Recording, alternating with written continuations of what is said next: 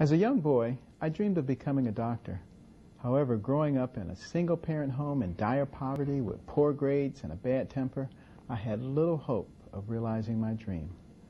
My mother, who only had a third-grade education, challenged my brother and me to read 2 books every week from the Detroit Public Libraries and submit to her written book reports.